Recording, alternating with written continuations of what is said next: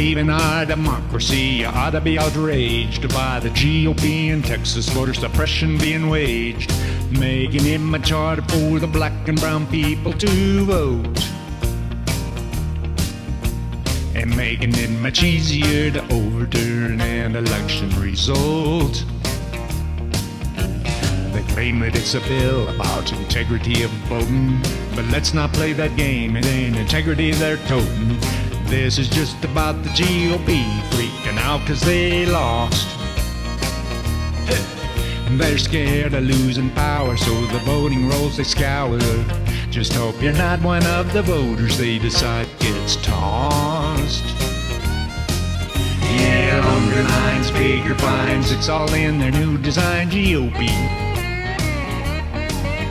If they conclude results are skewed, then the vote they will occlude GOP. Oh, Jim Crow 2.0, that's the way they want to go GOP. Mail-in voting's one more thing they want to now curtail. An attempt to vote on Sunday before 1 o'clock will fail. You can purchase alcohol at 10, but voting's gotta wait till 1.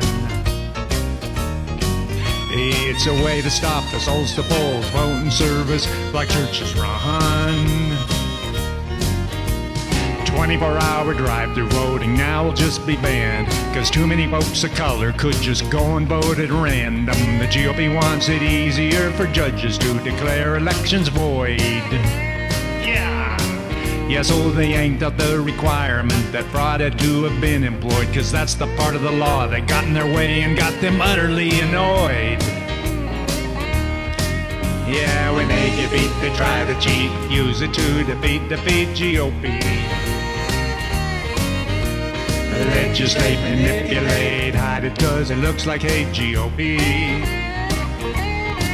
Yeah, any vote that's not for them is simply un-American GOP. The big lie they apply, anything to justify GOP. And if they lose, it's fake news, just another liberal ruse GOP.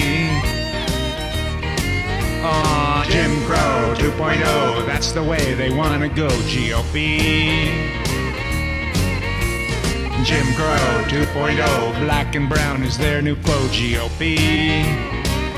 Oh, Jim Crow 2.0, that's the way they're gonna go GOP.